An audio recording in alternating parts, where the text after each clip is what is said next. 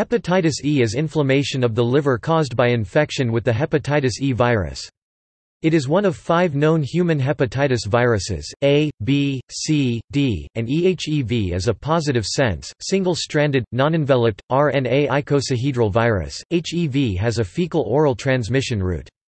Infection with this virus was first documented in 1955 during an outbreak in New Delhi, India.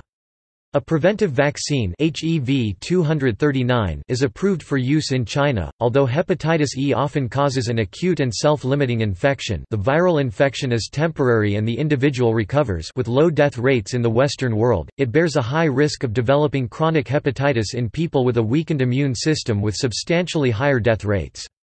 Organ transplant recipients who receive medications to weaken the immune system and prevent organ rejection are thought to be the main population at risk for chronic hepatitis E. Clinically, it is comparable to hepatitis A, but in pregnant women, the disease is more often severe and is associated with a clinical syndrome called fulminant liver failure. Pregnant women, especially those in the 3rd trimester, have a higher rate of death from the disease of around 20%. Hepatitis E newly infected about 28 million people in 2013.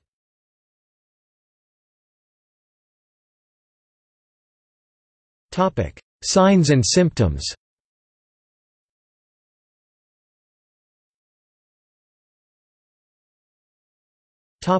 Acute infection. The incubation period of hepatitis E varies from 3 to 8 weeks. After a short prodromal phase, symptoms lasting from days to weeks follow. They may include jaundice, fatigue, and nausea. The symptomatic phase coincides with elevated hepatic aminotransferase levels. Viral RNA becomes detectable in stool and blood serum during incubation period. Serum IgM and IgG antibodies against HEV appear just before onset of clinical symptoms.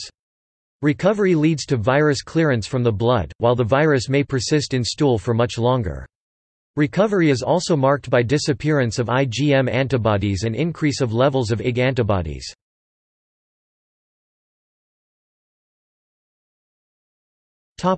Chronic infection. While usually an acute disease, in immunocompromised subjects, particularly in solid organ transplant patients, hepatitis E may cause a chronic infection. Occasionally this may cause liver fibrosis and cirrhosis.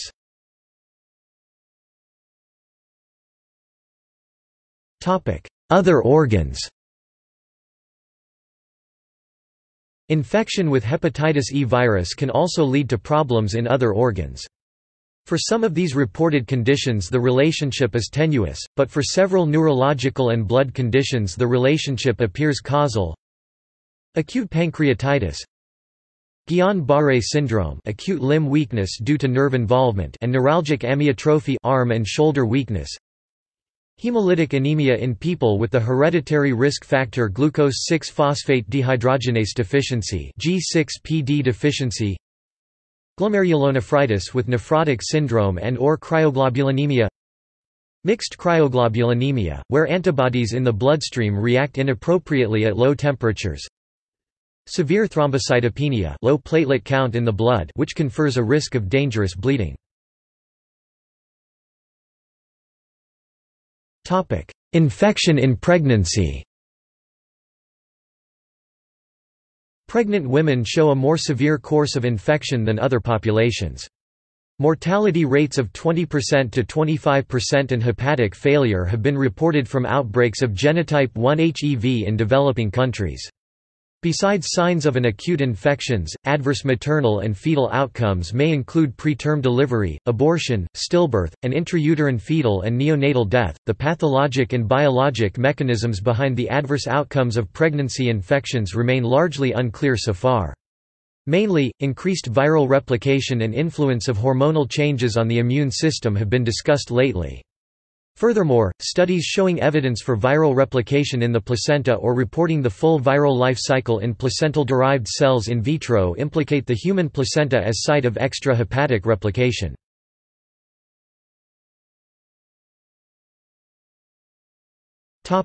Virology.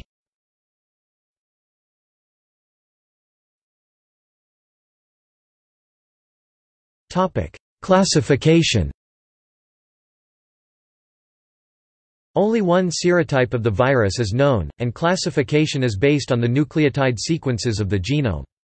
Genotype 1 has been classified into 5 subtypes, genotype 2 into 2 subtypes PG10, and genotypes 3 and 4 have been into 10 and 7 subtypes, respectively.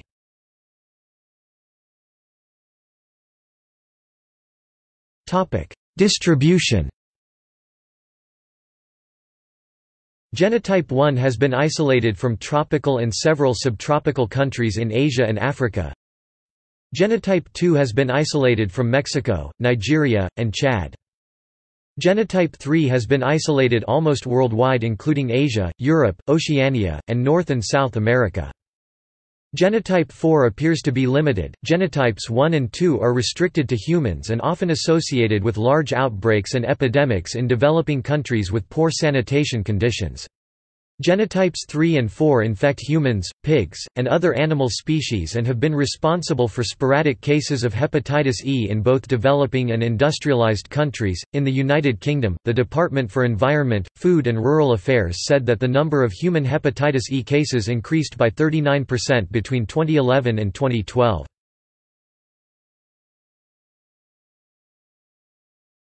Topic: Transmission. Hepatitis E is widespread in Southeast Asia, northern and central Africa, India, and Central America. It is spread mainly by the fecal-oral route due to fecal contamination of water supplies or food. Person-to-person transmission is uncommon. The incubation period following exposure to the hepatitis E virus ranges from 3 to 8 weeks, with a mean of 40 days. Outbreaks of epidemic hepatitis E most commonly occur after heavy rainfalls and monsoons because of their disruption of water supplies. Major outbreaks have occurred in New Delhi, India 30,000 cases in 1955–1956, Burma 20,000 cases in 1976–1977, Kashmir, India 52,000 cases in 1978, Kanpur, India 79,000 cases in 1991, and China 100,000 cases between 1986 and 1988. DEFRA said that evidence indicated the increase in hepatitis E in the UK was due to food-borne zoonoses, citing a study that found in the UK that 10% of pork sausages contained the hepatitis E virus. Some research suggests that food must reach a temperature of 70 degrees Celsius for 20 minutes to eliminate the risk of infection. The Animal Health and Veterinary Laboratories Agency discovered hepatitis E in almost half of all pigs in Scotland. Hepatitis E infection appeared to be more common in people on hemodialysis, although specific risk factors for transmission is not clear.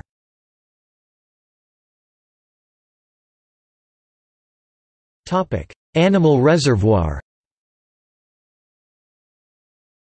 The disease is thought to be a zoonosis in that animals are thought to be the source. Both deer and swine have been implicated.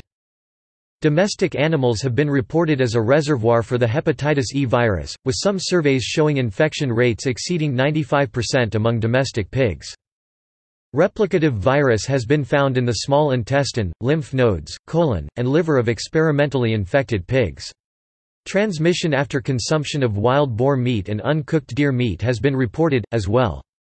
The rate of transmission to humans by this route and the public health importance of this are, however, still unclear. A number of other small mammals have been identified as potential reservoirs: the lesser bandicoot rat, Bandicata bengalensis, the black rat, Rattus brunniusculus, and the Asian house shrew, Suncus marinus.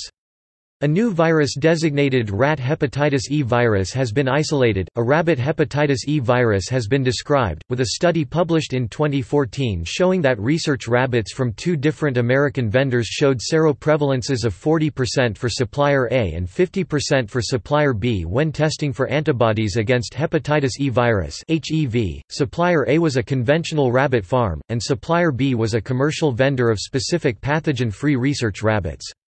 The study remarks, "HEV probably is widespread in research rabbits, but effects on research remain unknown." Research facilities should take care in measures of prevention of this zoonotic pathogen. In the case of research and supporting staff, an avian virus has been described that is associated with hepatitis splenomegaly syndrome in chickens. This virus is genetically and antigenically related to mammalian HEV, and probably represents a new genus in the family.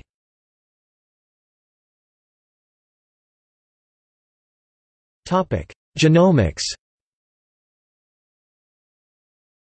The virus has since been classified into the genus Orthohepvirus, and has been reassigned into the Hepaviridae family.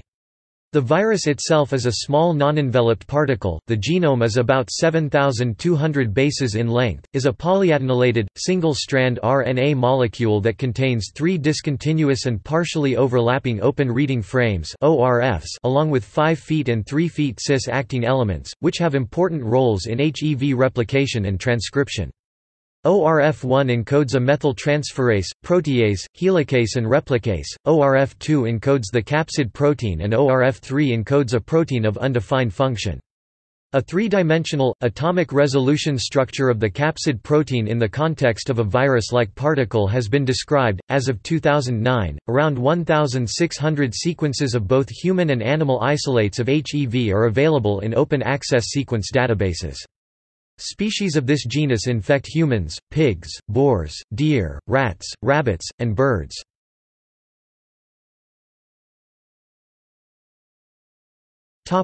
Virus lifecycle. The lifecycle of hepatitis E virus is unknown. The capsid protein obtains viral entry by binding to a cellular receptor. ORF2 C-terminal moderates viral entry by binding to HSC70. Geldanomycin blocks the transport of HEV239 capsid protein, but not the binding entry of the truncated capsid protein, which indicates that HSP90 plays an important part in HEV transport.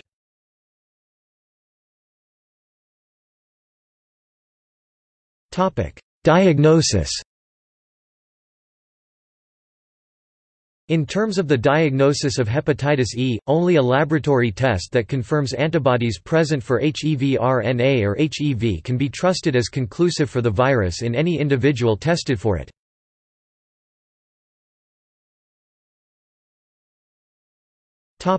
Prevention.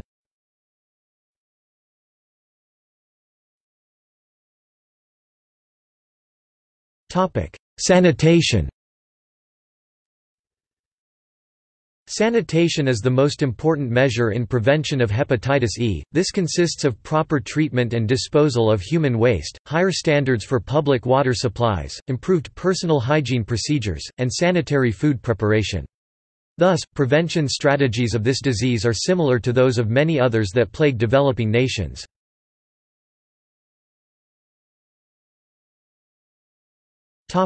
Vaccines. A vaccine based on recombinant viral proteins was developed in the 1990s and tested in a high-risk population in Nepal in 2001. The vaccine appeared to be effective and safe, but development was stopped for lack of profitability, since hepatitis E is rare in developed countries. No hepatitis E vaccine is licensed for use in the United States. Although other HEV vaccine trials have been successful, these vaccines have not yet been produced or made available to susceptible populations. The exception is China. After more than a year of scrutiny and inspection by China's State Food and Drug Administration (SFDA), a hepatitis E vaccine developed by Chinese scientists was available at the end of 2012. The vaccine, called HEV239 by its developer Xiamen Innovax Biotech, was approved for prevention of hepatitis E in 2012 by the Chinese Ministry of Science and Technology, following a controlled trial on 100,000-plus people from Jiangsu province where none of those vaccinated became infected during a 12-month period, compared to 15 in the group given placebo. The first vaccine batches came out of Innovax factory in late October 2012, to be sold to Chinese distributors. Due to the lack of evidence, WHO as of 2015 did not make a recommendation regarding routine use of the HEV239 vaccine. National authorities may, however, decide to use the vaccine based on the local epidemiology.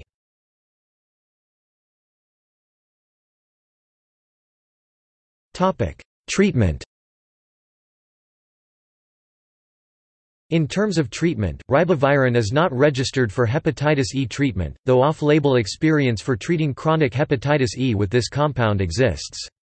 The use of low doses of ribavirin over a 3-month period has been associated with viral clearance in about 2/3 of chronic cases. Other possible treatments include pegylated interferon or a combination of ribavirin and pegylated interferon. In general, chronic HEV infection is associated with immunosuppressive therapies, but remarkably little is known about how different immunosuppressants affect HEV infection. In individuals with solid organ transplantation, viral clearance can be achieved by temporal reduction of the level of immunosuppression.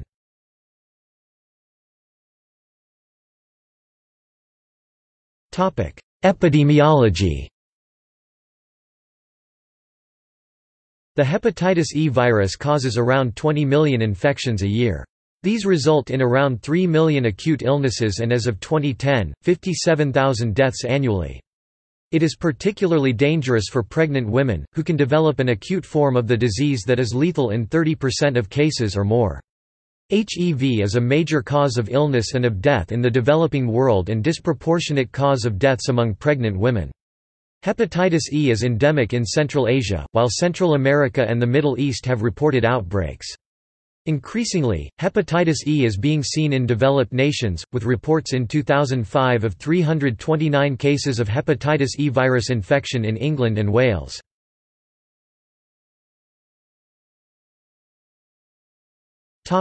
Recent outbreaks. In 2004, 2 outbreaks occurred, both of them in sub-Saharan Africa. An outbreak in Chad had several cases with fatalities. The second was in Sudan, also with several fatalities. In October 2007, an epidemic of hepatitis E was suspected in Kitgum district of northern Uganda where no previous epidemics had been documented. This outbreak progressed to become one of the largest hepatitis E outbreaks in the world. By June 2009, the epidemic had caused illness in 10,196 persons and 160 deaths. In 2011, a minor outbreak was reported in Tangail, a neighborhood of Dhaka, Bangladesh. In July 2012, an outbreak was reported in South Sudanese refugee camps in Mabon County near the Sudan border. South Sudan's Ministry of Health reported over 400 cases and 16 fatalities as of September 13, 2012. Progressing further, as of February 2, 2013, 88 died due to the outbreak.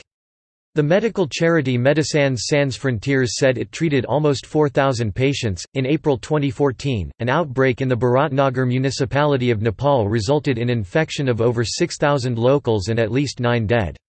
An outbreak was reported in Namibia in January 2018. 2 mothers are dead and the total infected is reported as 490.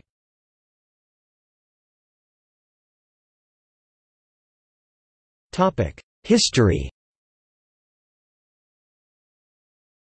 The most recent common ancestor of hepatitis E evolved between 536 and 1344 years ago. It diverged into 2 clades, an anthropotropic form and an enzootic form, which subsequently evolved into genotypes 1 and 2 and genotypes 3 and 4, respectively.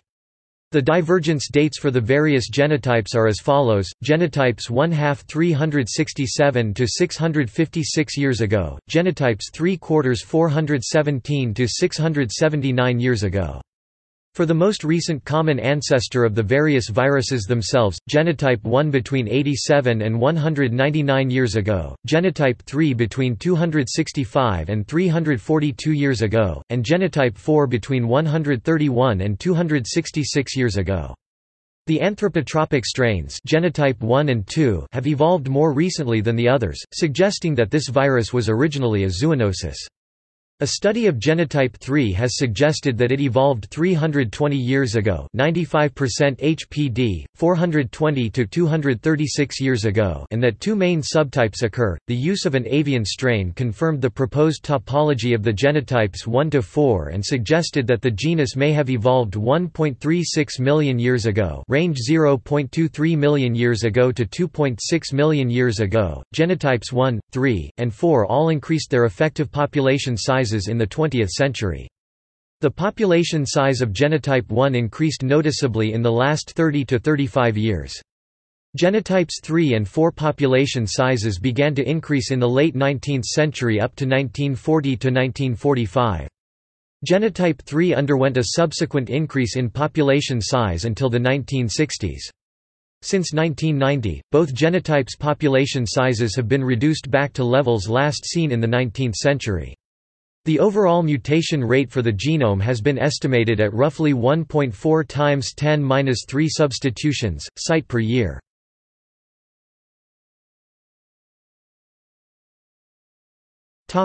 See also 2014 Odisha jaundice outbreak.